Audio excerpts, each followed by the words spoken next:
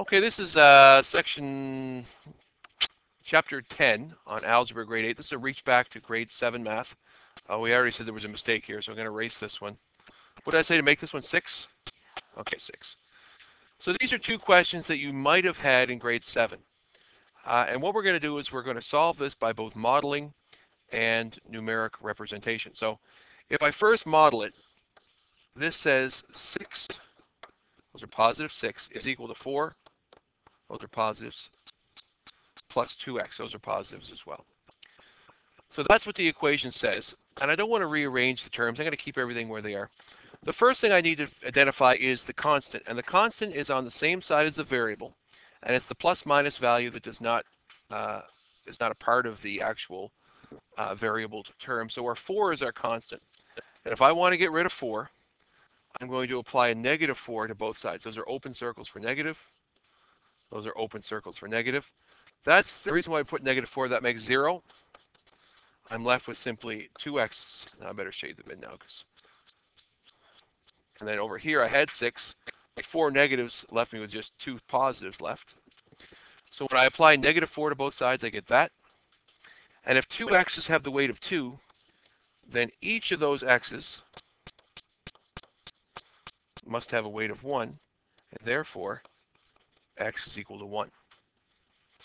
If I take that same equation and instead of solving it with pictures, solve it numerically, the first thing I want to get rid of is my constant in a two-step equation. So I'm going to subtract 4 from both sides. Creates a 0 pair, leaving me with 2x equals 2 because the sum of 6 and negative 4 is 2. Oh, that's not right. 2x equals 2. And now if I think about here, when I had my 2x equals 2, I divided the equivalent into 2 scales. So I'm going to divide both of these by 2. And I'm going to end up with x is equal to 1. In the second question, we have 3 minus 2 is equal to negative 2 plus a fifth of x. So if I draw it, it's 3 is equal to negative 2 plus a fifth of x. So if that whole thing is x, a fifth of x is represented by a full x just shaded in a fifth. That's a fifth of x. First thing I want to do is get rid of my constant. So I'm going to add 2 to get rid of that 2 there. I'm going to do the same thing on the other side by adding 2. I'm left with a fifth of x. That's what's left because my constant's gone, is equal to 5. And once I have that, I don't really want to know what a fifth of x equals. What I'm going to do is I'm going to quintuple this side. And I'm lazy. I'm just going to infinite clone it. You guys don't have this. That's doubling, that's tripling, that's quadrupling, that's quintupling the right-hand side. But if I multiply the right-hand side by 5, I also have to take this side. That's doubling it. I'll infinitely clone it. That's tripling it. That's quadrupling it. That's quintupling it. And if I think about what this looks like here, if I have 5/5 of x, that's going to make a full x because all those fifths are going to make a full x.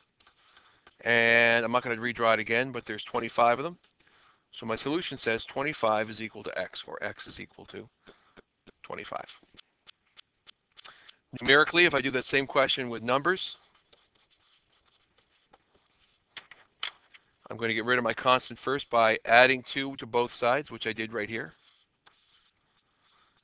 That's going to be 5 is equal to a fifth of x. And what did I do here? I multiplied it by 5, so I'm actually going to show multiplication by 5 with a bracket 5, and x will equal 25.